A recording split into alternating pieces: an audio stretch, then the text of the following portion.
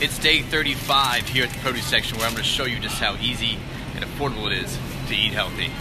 It's also Christmas Eve, so make sure to tell everyone at the dinner table tonight about the challenge so they can become happy and healthy with you. Okay, we're going to start with some beets.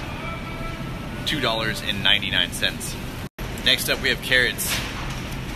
45 cents. We have a lemon and a lime. 39 cents for the lime and 79 cents for the lemon. Here's a yellow onion. That's going to cost you 50 cents.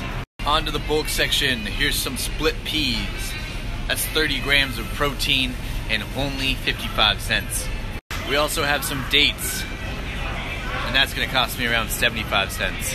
And pistachios, $1.50. Let's grab some fruit. Banana, 18 cents. Mango, on sale, $1.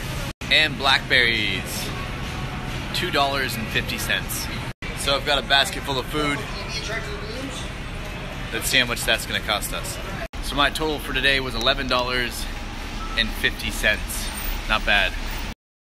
You know, my cashier here today at Ralph's was disabled, and I just want to say thank you to Ralph's. If you support people with disabilities, then I support you. The first thing I'm going to do when I get home is I'm going to add my split peas to some boiling water.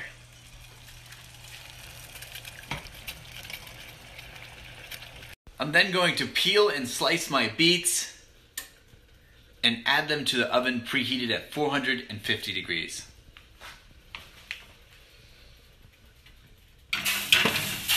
Next, I'm going to add some onion and garlic to a pan with some water. We use water because we never use oil.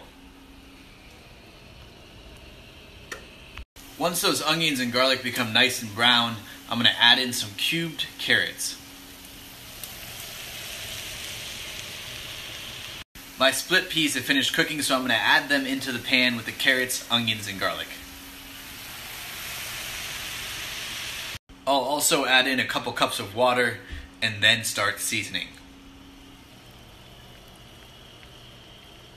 I'm going to add some sea salt, some black pepper, and some Italian seasoning.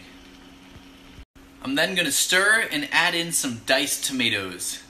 I have this can left over, so I'm just going to add in a little bit for some flavor for the broth.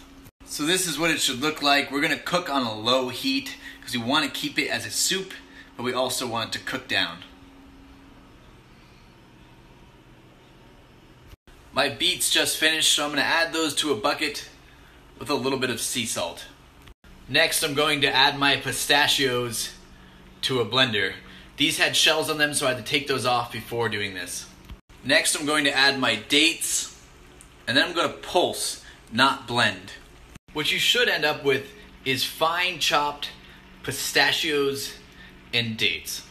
I'm then going to add those to my roasted beets.